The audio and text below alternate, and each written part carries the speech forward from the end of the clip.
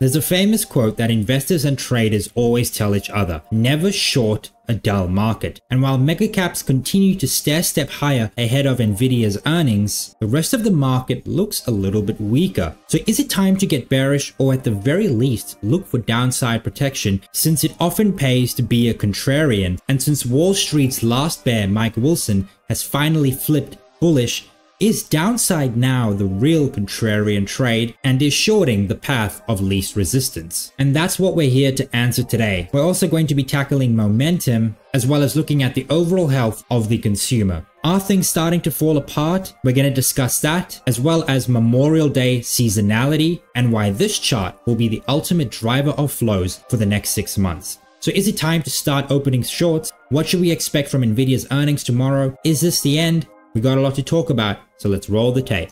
Welcome everybody to the daily recap show where we talk about stocks in the financial markets. My name is Chase. If you like this video, guys, please subscribe. We're trying to hit 10,000 subscribers in May. Hit that notification bell, like this video, and leave a comment for the algorithm. Let's get into it. And it was a pretty slow Tuesday. There were winners, there were losers in the market here today. We saw a big defensive rotation here in staples as well as utilities, but what didn't participate was healthcare. It was half and half, as well as telecom services. There was also some very interesting trade here in financials, particularly the big banks, JP Morgan, BAC, Wells Fargo, Citigroup. Diversified banks were very green, barring some of, if not all of yesterday's losses, after Jamie Dimon came out and made some remarks with regards to the market, him retiring early, and that just weighed on bank stocks as a whole. But we saw financials come back in a very big way. But not the same can be said for credit services. Visa, MasterCard, PayPal, Capital One just didn't participate the same way that insurance, financial data, and asset management did, and PayPal leading the charge lower in that subsector. But really, you think leading up to Nvidia's earnings,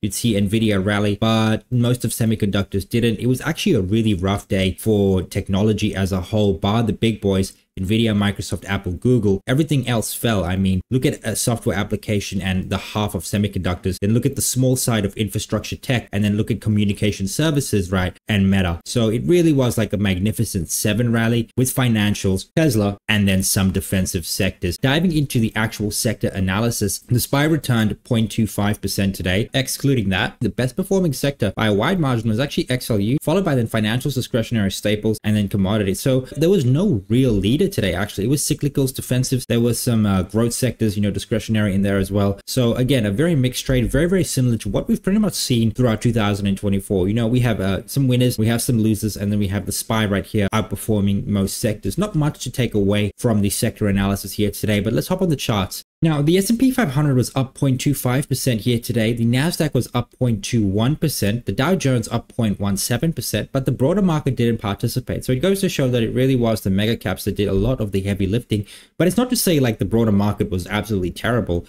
Pretty much flat on the day. Same here with mid caps down 0.17%, S&P 600 and IWM. So fairly flat day, slight down day for these smaller names in the market. We saw growth outperform value ever so slightly. And then if we actually just pull up a chart here of treasury yields, the 10-year yield actually did lose 0.8% here on the day. And that had to do with some of the Fed speak. Fed Waller came out and made some very dovish comments. I wouldn't even call it dovish. These were just outright bullish comments. He said April CPI shows progress to 2%, inflation has resumed. Probability of a recession seems to have disappeared. Interesting. He thinks we can rule out that inflation is re-accelerating. We'll need several more months of good data to cut rates. And he actually revised the statement saying if the data comes in softer than expected, we could get the first rate cut by December. And that's part of the reason why the market actually rallied intraday. If we actually hop on the 5-minute chart here of the S&P 500, you can see that we actually gapped down and we were fairly negative here on the day. We were actually down about 0.3% at one point very early. Fed Waller made his remarks as the market opened and we actually rallied hard. A lot of the losses on the day went positive for the day, and then we just made higher lows and higher highs to pretty much finish up 0.25% for the day. The 10-year yield is also at a very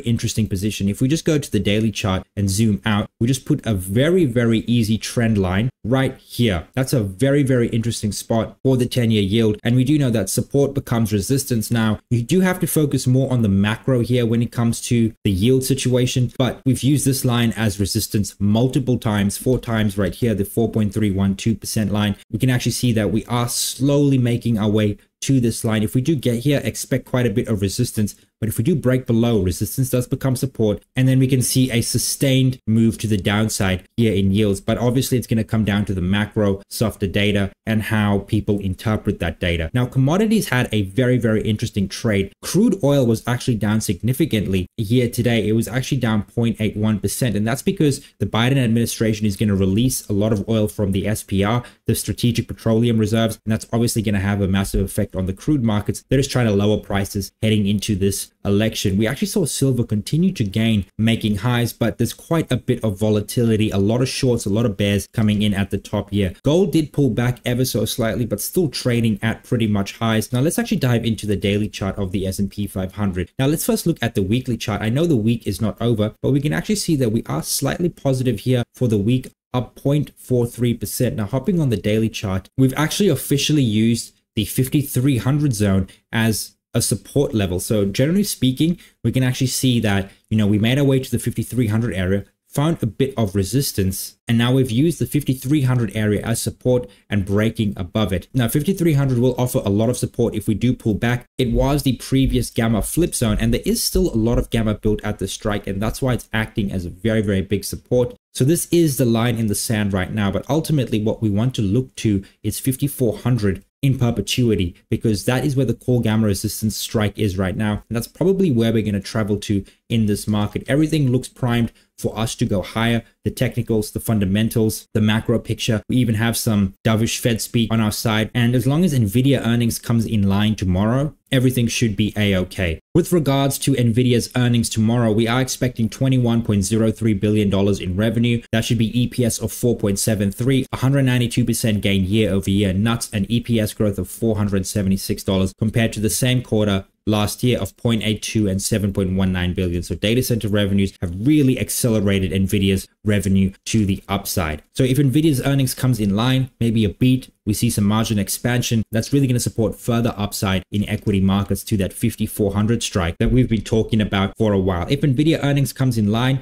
expect 5300 as the floor, and we probably will move higher to the 5350, 5400 area very, very quickly, even by the end of the week. Nvidia has a huge pull in the semiconductor space. That'll lift all semis, that'll lift the Nasdaq 100, that'll lift the S&P 500, and we should see a continuation of the rally. A bit concerning if we do miss. However, I do think we will find support at these levels if Nvidia misses earnings. The first one is the 5250 area, and the second one is just the 5200 area. Now I do know that's a 100-point range, but if Nvidia earnings comes in line, 5300 should be the floor, we move higher. If maybe everything comes in line, but the street just doesn't like where the valuation is, we could probably sell all the way to 5250, find support right here, and then move. If Nvidia just miss earnings for the most part, we could actually see an extended sell to the 5200 area in the S&P 500. Now 5245 is actually the gamma flip zone, as you can see right here. So 5250 should offer support regardless of what Nvidia does. And I do expect the bulls to enter in a big way if we do get here. Do I think it's going to happen? I don't think so. I think Nvidia is probably going to come in line or beat. We saw how much these big tech names, Apple, Microsoft, Nvidia, have increased their capital expenditure specifically for AI. We saw Taiwan Semi release their sales for March. It was a 60% year-over-year increase. And by extension, that means Nvidia's revenue is increasing. So I think we're going to see very good earnings from Nvidia tomorrow, but you have the game plan right there. We pull to these levels if Nvidia come in line or miss, if they beat and the street's bullish on guidance, and then move higher to the 5400 area. Now guys, I got some seasonal stats ahead of Memorial Day here. Now this is the week before Memorial Day and the returns we can expect in the current week we're in. Now Memorial Day is on the 27th of May, which is next Monday. And across the board, average returns, median returns are very, very positive for the Dow Jones, the S&P 500, the Nasdaq, and the Russell 2000. This is the last 20 years of data, so it's a huge data pool to draw from. And pretty much what this data set tells us is that you want to be long during this week. Now we're going to look at the S&P 500 and the Russell 2000. Average return for the SP 500 is 0.85%, 15 up years, 5 down years, 15 and 5, 75% of the time higher. And the Russell 2000, 1.59% return. So very, very upbeat here for small caps, high volatility, 16 and 4, 80% of the time higher. Very, very positive stats. If you think that things can't get any crazier, think again. seasonally, history tells us that we should expect a bullish week. Now, the S&P 500 isn't the only index producing outsized returns. We can actually see that markets across the globe are actually at all-time highs, and in most cases reporting double-digit growth, especially from their lows. This is MSCI Global Markets year-to-date performance, and we can actually see right here, the red is actually China. MSCI China is actually the best performing equity market since late January. Now, looking at this red one is actually the recovery from the low. Most stocks have actually made lows, some of them double-digit lows, and these are the returns they're currently at. So you can see a 31% from the low. The low at one point was down 12%. In just a single quarter, the China index fell 12% and then rallied a further 31%. Absolutely crazy. And this has actually been the case for a lot of global markets. Not so much the United States. The S&P 500 right here fell 2% and is now up 13% year to date. But then we look at stuff like Australia, at one point down 7%, currently up 8% from the lows. Look at Japan, up 9% from the lows. Look at India, up 10% for the lows. Taiwan, up 26% from their lows. So stocks are rallying, and it's not just the S&P 500, and it's not just the S&P 500 making highs. We're actually seeing global market momentum, and that's what you really want to see in a bull market. It's not just one index, it's all of them. Something else we see in bull markets is capitulation. We see a lot of bears towards the tail end of the rally get on board the bull market, and oftentimes that does signal that the rally will continue, but we are closer to the top than we are to the bottom. And one of those bears is one of Wall Street's biggest bears, Mike Wilson. He has been one of the biggest bears on the street. His S&P 500 12-month target at the start of this year was 4,500. He just upped his target from 4,500 to 5,400 by the end of 2024. That's 20% upside from year, and the last bear on Wall Street has finally capitulated. And this is the type of stuff you see in bull markets. You see broad-based participation across all indices, and you also see bears turn tail and turn into bulls. And while the top may be months and months away, this is often a feature of bull markets. Now, another feature that's contributing to the everything rally we're seeing right now in stocks, in sectors, in global markets is earnings. We can see here that S&P 500 earnings have actually come in very, very good. Profits rose in 7 out of 11 sectors and revenues in 8 of those sectors. Profit margins are also rising from already healthy levels, and that's because revenues are rising and profits are rising. By extension, margins simply increase. And the only places we're seeing margin contraction is financials and healthcare. We're actually seeing margins rise in every other sector as well. And this is why US stocks are doing so well. Earnings are increasing, margins are expanding, and in that type of environment, you want to own stocks. But it's not just US markets. We're seeing earnings per share revisions here in the Japanese market, very, very strong revisions. We're seeing the same here in the S&P 500. We're seeing the same here in Europe. This light blue line, the stock 600, earnings have actually bottomed, and the same thing with emerging markets. Earnings across the globe are getting revised to the upside because they're simply coming in better than expected. And when earnings come in better than expected, margins come in better than expected. And when earnings increase, margins increase. You want to own equities. And that's why equities are rallying across the globe. And when stocks increase earnings, they literally make more money. And the best way that companies can put that money to work is through buybacks. And the S&P 500 is approaching above $800 billion worth of buybacks. Not close to the bubble levels we saw here in 2021, 2022. But let's be real, this was a very, very weird situation. And this right here is still a plus for overall market momentum. But it's not just the US. Here in Japan, we're seeing a sharp increase in buyback announcements. And this is almost the same amount of buybacks announced in April as the total in some years. And this could actually be the highest buyback announcements since 2015. And buybacks are very, very good for stocks. This is Intel, and essentially what happened when they were buying back the stock versus when they started increasing capex and diluting their shareholders. You can see that when buybacks stopped, it marked almost the top in the stock, and we've been on a downtrend ever since, actually making lower lows and lower highs compared to 2017 to 2021 when they were buying back a ton of their stock. The stock actually rallied very close to 100% from about the $30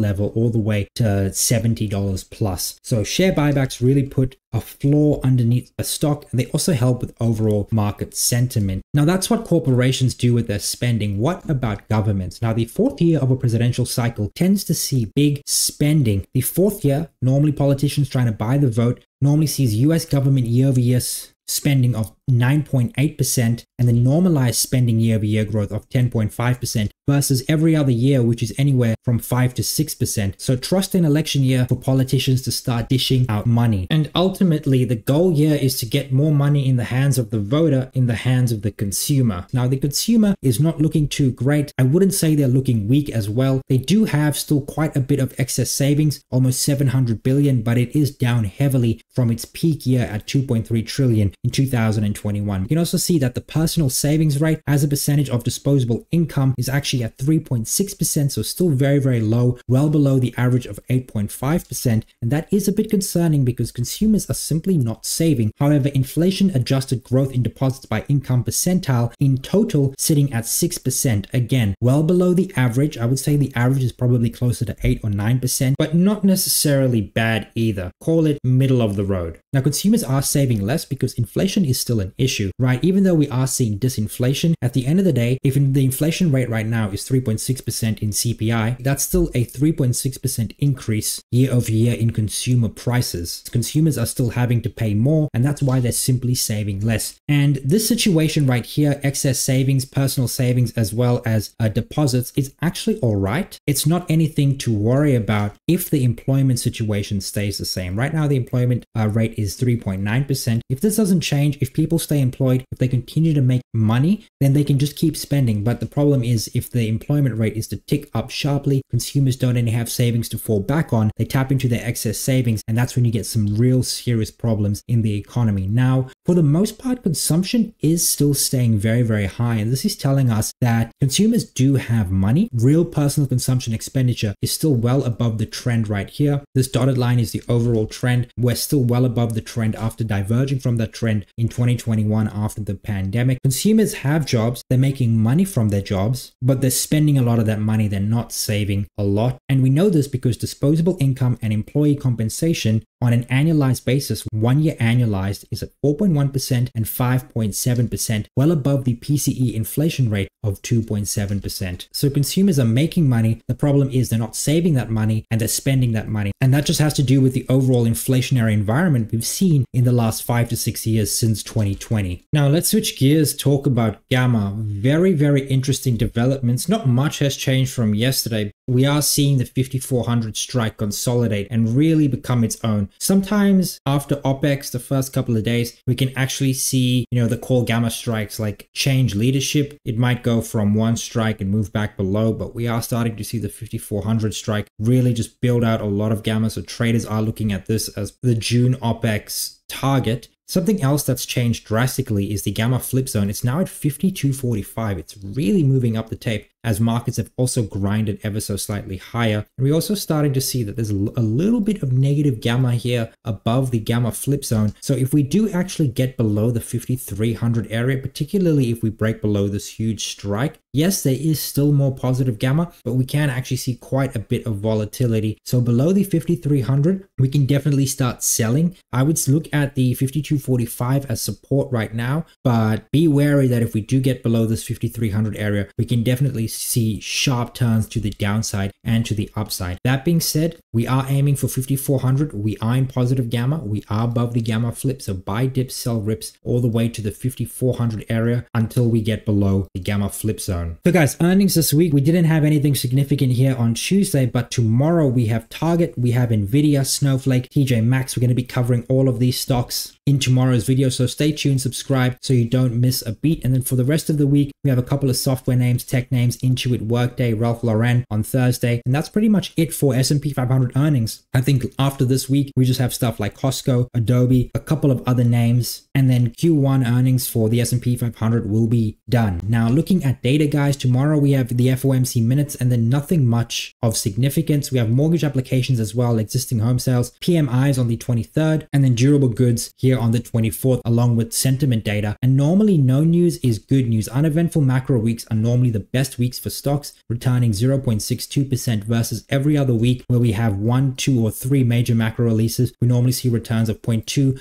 0.3%. But if you've made it up until here, thank you so much for watching. If you like this video, please subscribe, hit the notification bell, like this video, and leave a comment for the algorithm. Cheers.